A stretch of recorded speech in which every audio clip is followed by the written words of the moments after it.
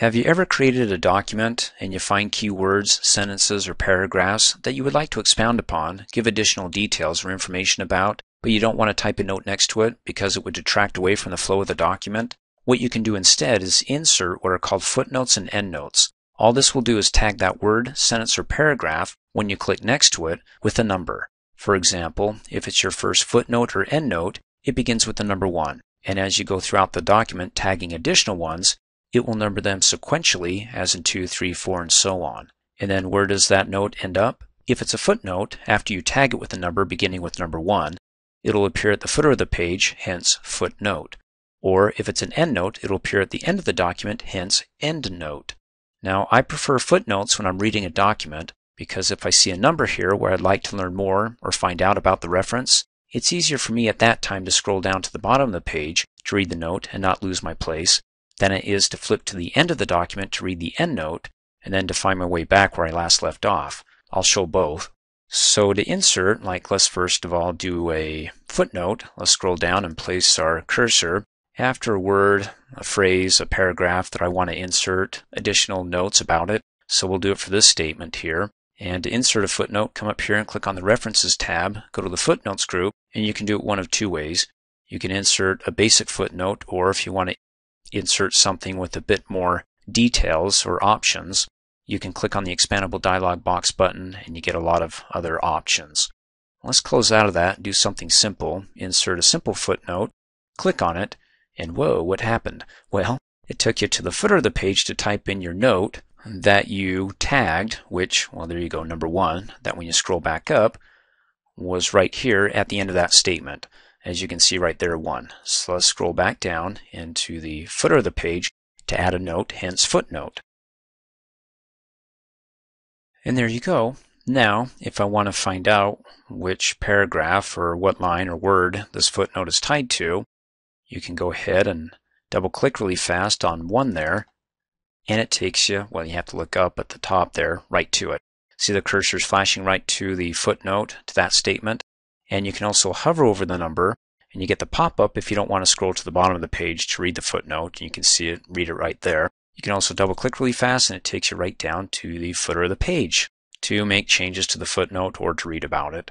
And of course that's only for electronic forms, whereas when you print it off, well, you can be able to glance up to the number and down at the bottom and then not so much as lose your place as if you had to go to the end of the 200-page document to go, oh, what's this about? In any case, you'll find application use for both the footnotes and endnotes. Maybe it's just more of referencing to have an endnote and where you got your thoughts from that they can read all together at once at the end of the document, as opposed to something that might be more relevant at the time that they're reading on that page to have it down below in the footer of that page. So let's go ahead and scroll up and let's do another one. So it's number 1 and it numbers them sequentially. So if I put 1 after it, it'd be number 2. But what if I decide to put 1 before it? What do you think is going to happen? Well, it'll renumber them. You want to find out? Sure, let's do it. Come up here to the Footnotes group and instead of inserting a simple footnote, which we already know how to do, let's go ahead and click on the expandable dialog box button and find out additional options when inserting a footnote. And there you go, footnotes and endnotes. We're not covering endnotes yet, so let's do footnotes, leave it as is. You can have it at the bottom of the page or below the text. I'll leave it at the bottom of the page. And then you've got the footnote layout, match the section layout, or you can choose different columns. Close out of that, or click off. And then you've got the number formats. You can click on that and say, look, I'd rather have ABCs or some other format, or do a custom marker symbol. You can start at 1 or go to 2, but we'll keep it simple. We'll start at number 1 when it comes to our footnotes. And then the numbering can be continuous, or you can restart at each section or at each page. That's kind of fun if you have a different organization purpose for your document when it comes to footnotes. And you can apply the changes to the whole document, or if we had sections, you could go ahead and apply it to a section. So you get more options here. Otherwise, you can go with the defaults and just click on Insert Note, but choose your flavor and then go ahead and click Insert. And guess what? What was number 1 has now become number 2, and so number 1 is now a footnote, and he's happy. And so if we go ahead and we double click on 1, takes us right up to the top of the page. There's 1 and there's 2. Hover over 1 and he says he's now a footnote. Fabulous. Now let's go ahead and put another one, but let's do an endnote so it appears at the end of the document. And we'll do it right after the first paragraph here.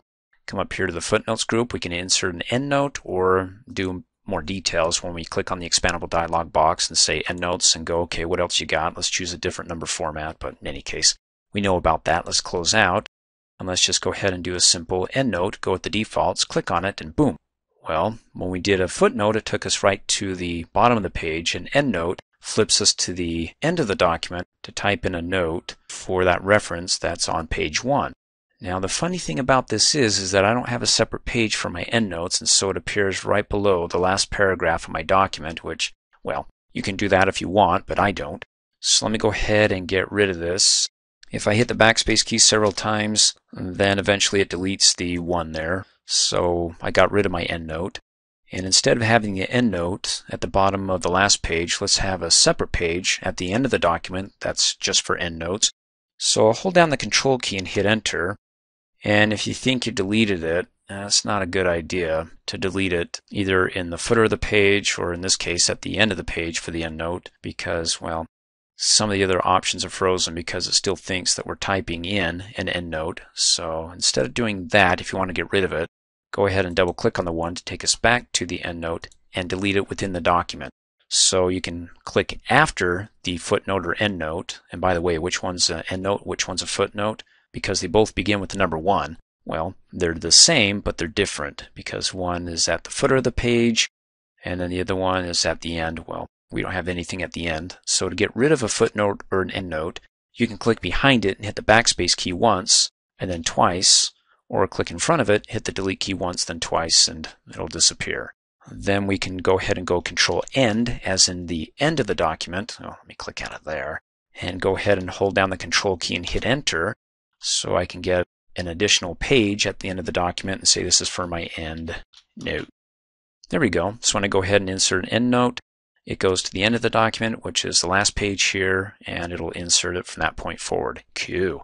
So let's go ahead and do Control Home and click at the end of the paragraph. Come up here, click on Insert End Note, and it took me right below it. Fabulous. I know you're sad, but we're coming to the end of our training video. That's my endnote. In any case, whatever endnote is pertinent to where you inserted that. And to get back to it, you can double click on one. Takes you right back up to the top of the page where the endnote's at. You can hover over and read it without having to go to the end of the document.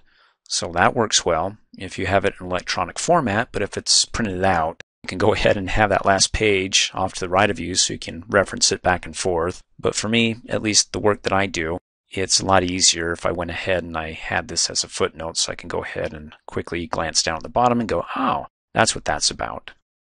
Oh, and one last thing. When you do go ahead and you double click to go to the endnotes, when you're at the endnote, you can right click on it and say go to the endnote, which is like double clicking on the one, but if you're not good at getting right there to double click and you're like, can't get right to it, okay, the grammar is off, let's right click to fix that.